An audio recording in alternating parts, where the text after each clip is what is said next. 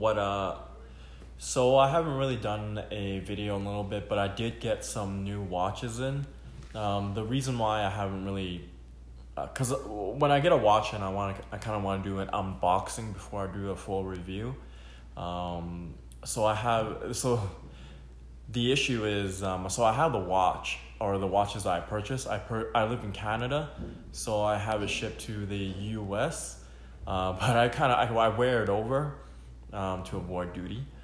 So I leave the boxes at the not the post office, but my storage unit there. I have a storage unit, so I leave the boxes there. So I had planned to wear the watches over, and then a day after I just go back for the watch box, which I normally do, and it's completely fine.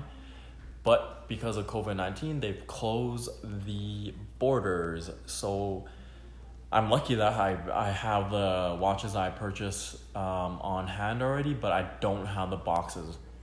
So anyways, here is an unboxing of the Hamilton Khaki Frogman in blue. See you in a bit. So here is this will be the unboxing, but without the box, of the Hamilton Frogman Khaki in blue. And this is kind of like my first impressions of the watch. The watch is very, very heavy. It has polished center links, which I didn't know looking at the stock photos. For some reason, I thought this whole thing was brushed. I kind of prefer the polished. It gives it a dressier look, gives it a more bling bling look.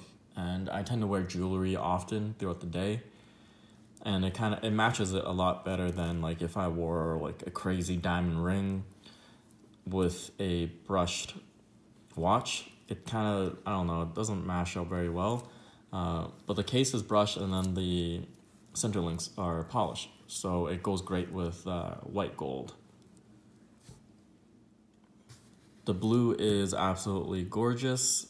It's sunburst. I'm indoors right now, so you may not be able to see it very well, but I'll try to capture it, sort of. As I mentioned, it's a heavy watch. The bracelet feels very substantial. It's a lot wider. Well, actually, I'm not really. I think the lugs, like for the straps and the bracelet, I think it's 22 millimeters, so it is slightly bigger than a Rolex. And also, it doesn't taper quite as much as a Rolex. I think it still tapers. Haven't really had a chance to go over like the whole watch. I just got this watch. I think it tapers like a little bit, maybe. I don't know. The watch is 42 millimeters. They do make it in I think 46, which is like really huge.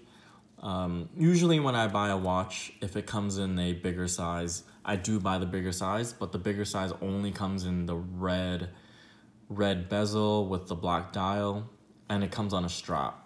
So it's kind of like a bunch of stuff I don't really want. I'm a bracelet type of guy. Although this does come on the blue strap, that's really beautiful as well, so I might order that. I may order that later on. As I always say, even if you want a watch on a strap, buy it on a bracelet first and then buy the strap later on. You're going to come up ahead and save yourself a lot of money and maybe heartache in the future. I do know people that have bought a watch on a strap thinking they want the strap and then later they want the bracelet, and the bracelet just costs a lot more to purchase afterwards than a strap would.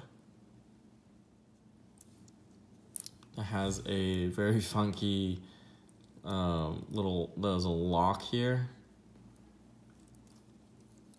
to unscrew the crown. I haven't really played with that very much.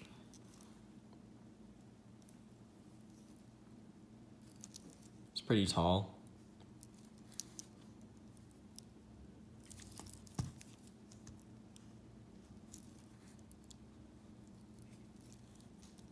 It also has like this, like, oh, there you go.